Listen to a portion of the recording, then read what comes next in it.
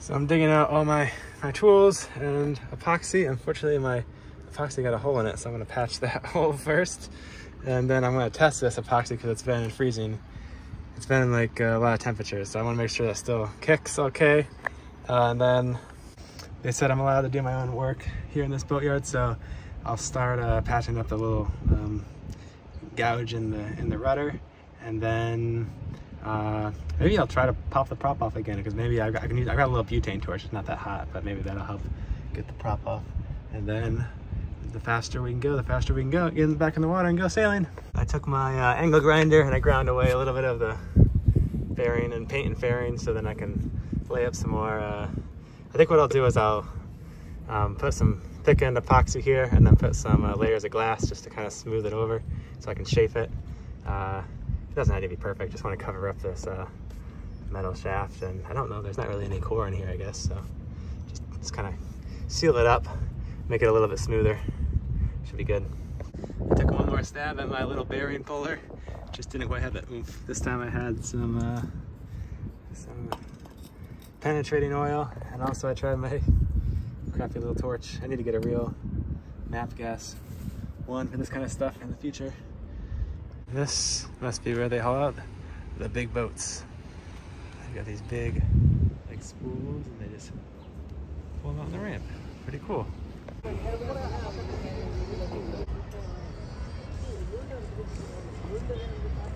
So I went ahead and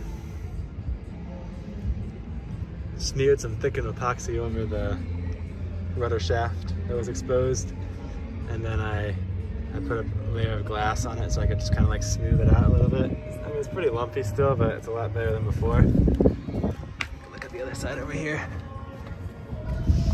So I think that'll be an okay repair.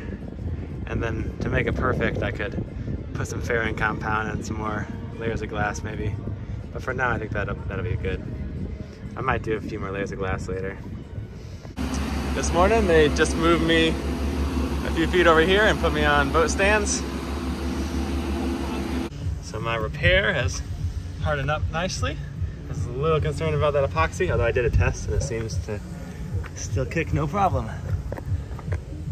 So yeah, that'll be good. I think it's a little lumpy, but no worries. It's under the water. A little bit of a gouge there. I think it's probably better that I don't build it up too much so it doesn't want to strike again. I'm thinking what I'll do is I'll build some little blocks inside the cockpit that keep the tiller from moving further than it should be allowed to. That way I don't have this happen again. Very expensive. A much heavier duty prop puller than I had. I just tried to use this bearing puller, no luck at all. So we got the propeller off. Was it just the puller and the torch did the job? With 2 flanges. 2 flanges, oh okay. And let's take a look at the damage. So we're thinking it's gonna be a replacement's the best option there. All right, thank you very much. Okay, just dropped the old jib. The new sails are on their way today. My friend Jeremy is bringing them over. Here's the guy with the sails. Wow. It's impressive he fit 2 sails in there. He got them nicely tight. It looks like he fit the battens in there too. He said he might not be able to do that, so that's awesome. Thank you, Sven. Open that up.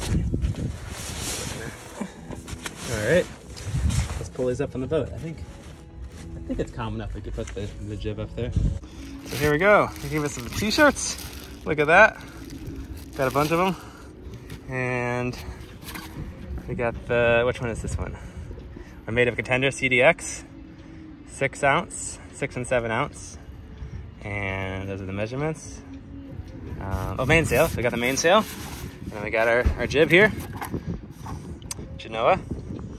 Also Contender CDX cruising laminate, polyester cruising laminate. There's the jib. I got it with a yellow sunshade. Oh, it's so pretty. That looks so cool. They're so high-tech looking.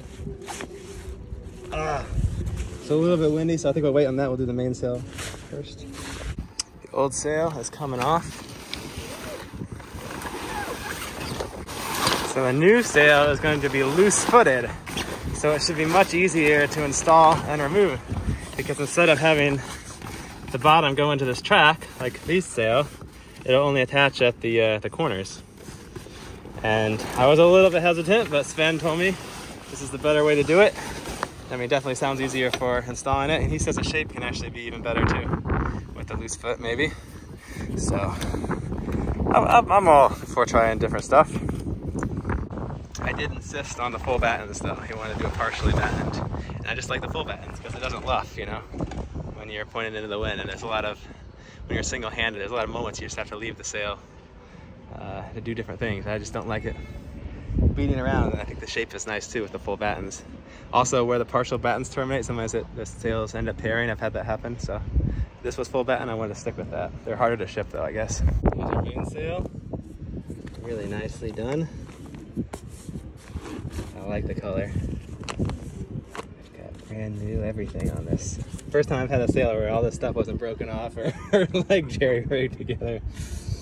So I'm unwrapping my batten. I think he has it's just one long one, and maybe I cut it to length, but this thing is a bomb every time I cut one of these things. Really slowly. Okay.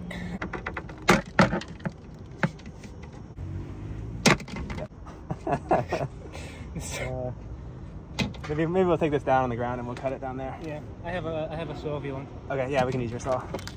Let me get down the ground then. Yeah, walk it down and I'll pass it down to you. How about that? So there is our 30-foot batten, it looks like. But he marked it for us, so we just got to cut it right here. So that looks easy enough. We'll try the hacksaw.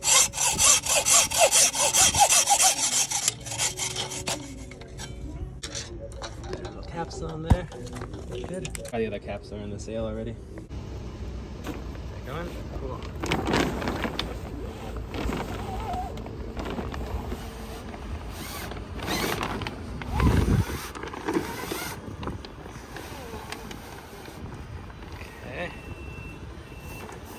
Cool. Okay, by the time I got the fourth batten, I think we know what we're doing now. Okay, so the trick is pull the batten to the bottom. We got a little paint stick with a notch in it. And that little string goes there. We work our way from the side. It's kind of tight. Yeah. Goes in.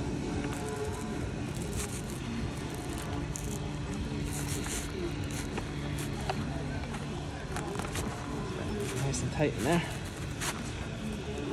No, just, yeah, that was good. Perfect one.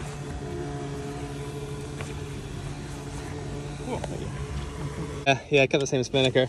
I think I'm gonna keep that spinnaker, but I kind of want to get a maybe a code 0, because the spinnaker is for like the downwind running angles, and then the code 0 for reaching would be nice. And then I'd have all my light wind and heavy winds coverage. Maybe I could donate it if someone needs a sail or something. Okay, so one little hiccup. One of these sail slides was a little bigger than the rest, so they must have just swapped that, but no worries. I'll pop one off the old sail and we'll be back in business. Roller Tasker sails are made in Thailand, and then they just ship them to you. All right, there's the jib. It's beautiful. Oh, radial, love it. Amazing. Okay, how's that tension? That's okay. See how that furls.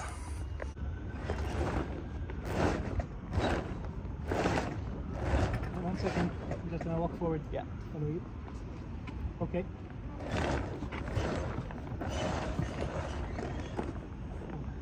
Sorry, I was waiting.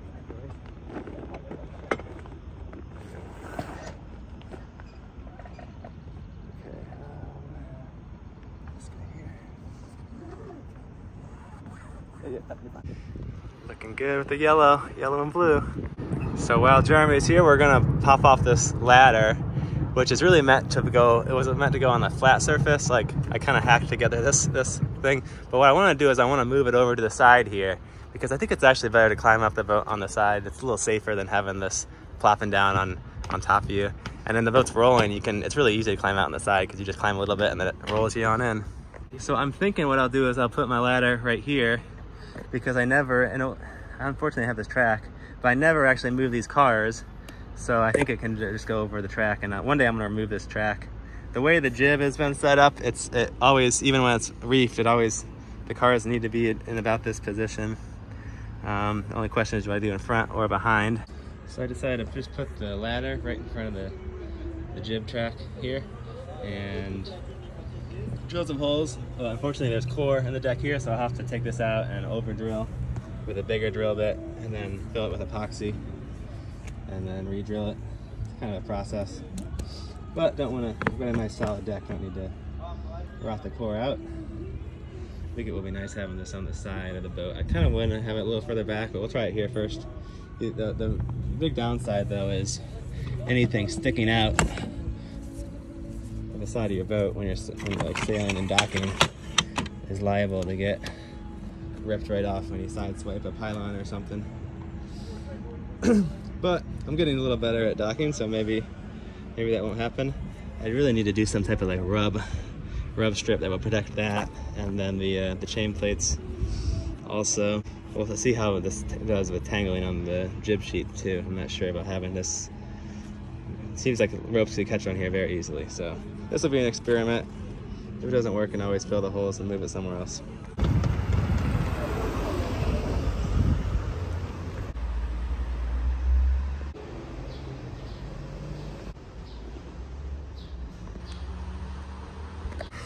Now I just need to get this 80-pound scooter off the boat. So I'm using the winch and lowering it down real slowly. Okay, got the scooter down. Does it work? Yep, tires seem good. Hopefully don't get flat. Now, definitely wearing a helmet to drive in Malta. They're horrible drivers here. I'm gonna get my passport, not my passport, my ID card, because I'm Maltese now. Very festive time to be in Malta. So Varla got us back alive, just barely. I think it's fast. We're still waiting to find, they found a propeller that fit, but the taper was wrong. So they're seeing if we can get one ordered that will fit this taper. And that's that. Look how much salt gets on your solar panels. It's crazy.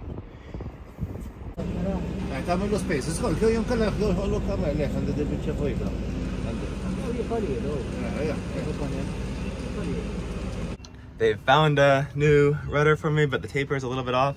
So they said the shaft needs to come out so we can machine them to fit together right. So it's come off last year, it can come off, or come off 2 years ago, it can come off again. It's just gonna be hard, but it's gotta be easier than last year. At least I think I know the trick this time. So I quickly gave up on trying to remove the shaft myself. I'll let these guys do it. I'm just getting in the way. They know what they're doing and have the better tools. Okay, the prop shaft is out thanks to our boatyard helper. Unfortunately, no one was on the inside to grab the PSS when he pulled it out. So that has fallen into the bilge, which is really inaccessible. Fortunately, it's actually, I can see it. It's not actually underwater. I pumped it out. You can see it just back there behind that tube, that round thing right there. So hopefully I can get it without dropping it in there. That will be the plan. I saved it. Stuck the boat hook down there. It's like the most inaccessible part of the boat. It was just teetering on the edge of falling into the deep bilge too, which is like, that's like another 2 feet down there. It goes down there so deep. I think I should probably close off that bilge somehow at some point, because there's no reason to have a bilge that deep, and it's just like stuff's liable to get lost down there. Today I went to the marine shop and I picked up a outboard mount. I want to mount it on the back of the boat just so or keep it with me, because I have the option of just picking up an outboard if something like this happens in the future to the motor or the prop. I think that's good backup plan. I felt kind of helpless without having the propeller, so I think this is a good thing to have. I've been talking to E-Propulsion about potentially getting a, what's it called, their Evo 1. I think it's like a 3 horsepower electric deal, but it has regen too, which would be cool. Hydro regen, so at least just to charge the battery in the motor, so then you could be sailing with it, the propeller in the water, charge up your little outboard, and then if all you need to do is motor into a slip or something, you could just use that. Could use the electric motor, so that might be kind of cool. Also got my Maltese courtesy flag and some spinnaker repair tape. Getting a few holes in that spinnaker. Let's tape it up. Pretty good. And then I need to make a new, I lost the pin holding my anchor, and I couldn't find one long enough, so I thought maybe I'd just cut this, and then I'd use that to secure the anchor up front. I wasn't sure if this was the correct one, or if you're supposed to use that one for the courtesy flag. I think I've seen both of them. Most of the boats, a lot of the boats have this as the flag on the back. But then I just noticed 3 boats in the boatyard have the other one for the courtesy flag. So, well, we'll just go with this. I think it's a good flag. I'm trying to unscrew this winch, and this thing is completely stuck. So I got a rope around here, and I'm using this winch to undo this winch. But even with that, I think I still have to hammer it. But it's starting to finally budge. I got this thing as like piano tight, wire tight. There it goes. So there, we got it off finally. You can see the problem is this little lip, like right below the threads, is kind of corroding away and causing all sorts of problems. I just mixed up a batch of thickened epoxy, and I made some changes on the boat. You know, I drill a lot of holes, but occasionally I do fill them, so I'm moving the pad eye for the, what is this, the spinnaker pole from the middle to over here. So I made some thickened epoxy holes so I can re-drill that, and I fill the old ones. I want to do that because this is like kind of in the way if you're setting up the dinghy or something. So if I move this over here, then you have a place to sit, you know, and chill out, but then also just a little bit of an open platform on the boat to do stuff. While I was at it, I also over drilled my holes for the swim ladder, filled in a little whoopsie hole over here where I accidentally drilled to the side of the boat. I filled in the hole for the experimental test of the wind sensor. I filled in these old cockpit holes, cockpit locker latchet holes. Put a little bit more there, some over there, and I filled in the hole like that old snap. Filled that in, and then I filled in the holes for the old swim where the swim ladder used to be. So right now, once that dries, the boat will be watertight. And I just hit it with a little angle grinder and make it flush. And then next time I have some paint out, I'll paint over it. And it's like it never ever happened. So why not drill holes in your boat, you know? If you can make it just how you want it, and you can fix them when you decide you want it to be watertight again. And then I'm gonna put a little bit more on top of these holes, so then if it sags, it drips. There's more, it's not all just falling off. Put it up there. Pickle's getting her yearly paint touch-up. Paint holds up okay, but every once in a while I just put a little more on the parts that flake off. I found this anti-fouling in a spray paint form, so we'll just touch up our little repair here. Let's see how this works.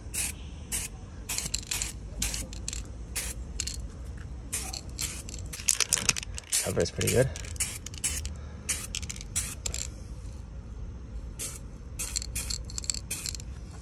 Cool, looks good.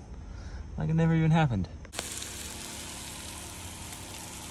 So the day I'm on a mission to fill my scuba tank and my CO2 tank, this one needs a hydrostatic test. So see if I can fit them both in my backpack. I put a little foam in there to pad the back. And then we'll take the scooter. It's about a 20-minute drive, so maybe 35-minute scooter ride. This is the place we want to be. All right, the wind has been really light tonight, so I decided to raise the mainsail, even though we're on the boat stands. And it looks awesome. The only problem is I got it as high as it will go. I even climbed the mast to double check, and I had it made about 6 inches too long.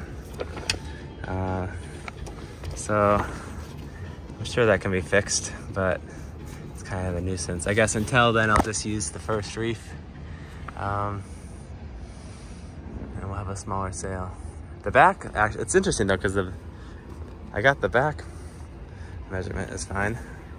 It's just that that front point, it's like the wrong shape for this boat.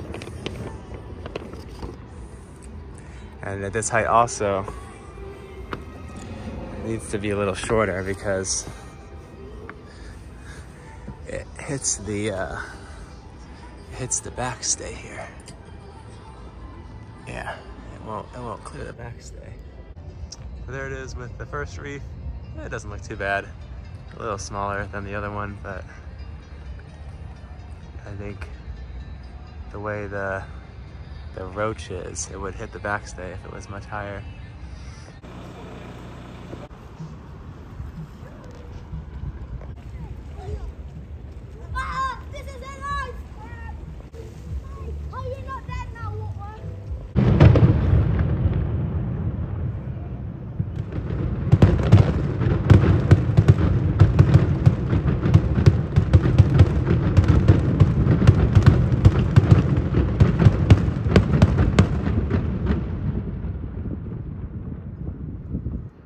Fireworks every day in Malta.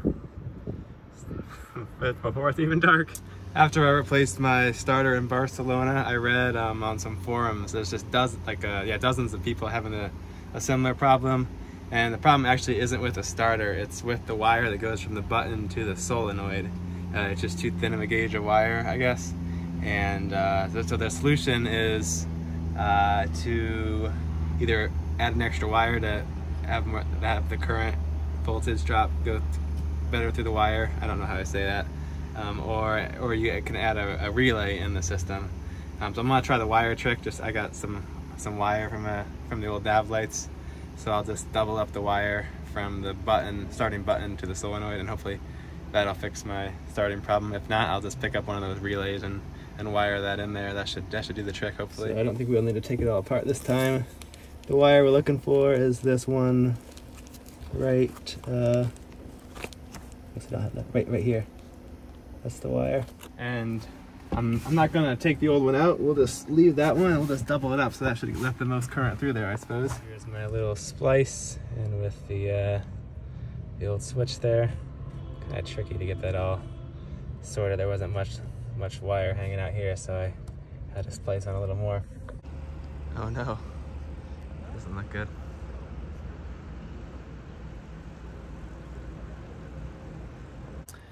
An update on the propeller repair. Today is Wednesday, so we've been out of the water for 1 week now. Friday was the last day we did work on the propeller on the boat. They had the shaft and propeller machine, so it's all ready to go. It was ready to go Friday. We almost got it relaunched then, but there was another boat on the boat lift, and we didn't quite get it in then. So of course we had to wait the weekend, and then of course Monday and Tuesday was a holiday, so here we are 1 week later. But today, Wednesday is looking promising. They should be able to get that just pop back in there, I think, within an hour, and then if the boat launch is open, we can be back in the water. And it's supposed to be a little wind today, so we could try out those new sails. Really looking forward to that. While I'm waiting for boatyard stuff, I've fabricated up this little bracket. I'm gonna put my wind anemometer on the back corner by the solar panels, so it won't be so, because it doesn't really reach very good connection up by the mast. It should see the wind pretty good, as long as we're not heeling too far over, I suppose. There we go. Unfortunately, that could mean a little bit of shade on the panels. We'll see how it affects it. So I met up with Project Atticus a while ago, because they were in Malta, and I saw recently on their video to Greece they had a big hassle because they didn't have a boating license. So that got me nervous, because I don't have any kind of captain's or boating license. So I looked it up, and apparently in Florida you can get an online course through Boat US to get a boating safety certificate. So I'm doing that. It's kind of annoying, but maybe if it makes my life checking into Greece a little easier, I'll just do that. Looks like this big race boat's going in the water today too. That would be so annoying to have to work on a boat that high out of the water, off the ground. So the boatyard had our prop shaft machined, and they made a spacer there, so hopefully we won't have any more interactions with the tiller and the propeller.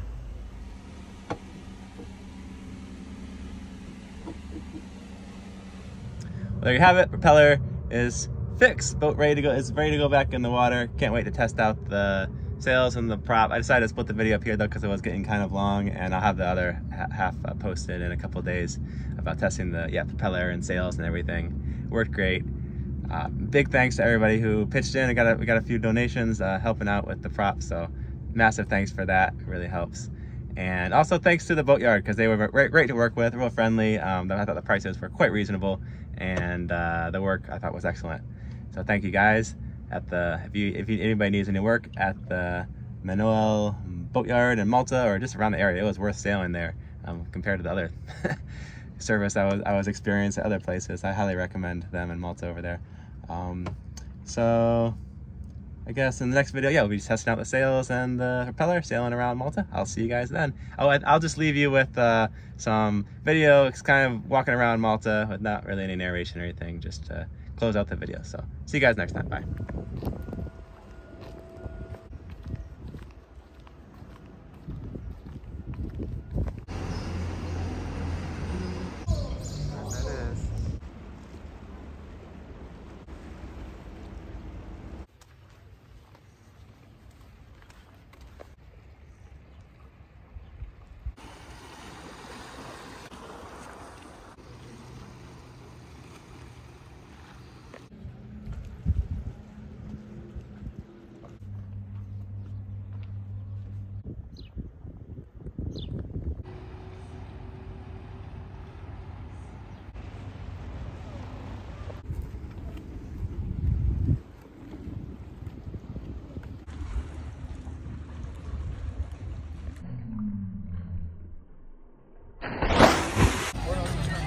So many amazing coves on here, and everybody decides to pack in to this one crowded one with so many people. It makes no sense.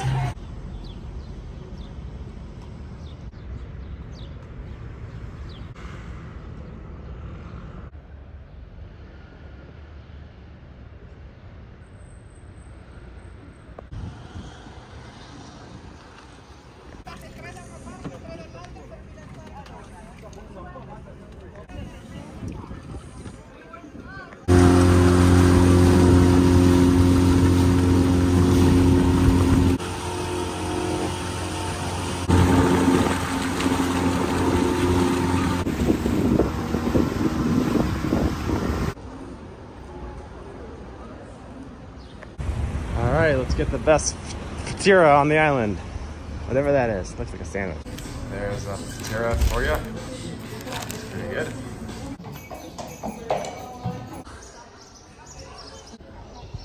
Get your British influence here.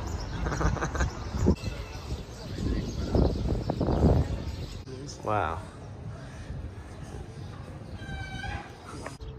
Yeah. That's great.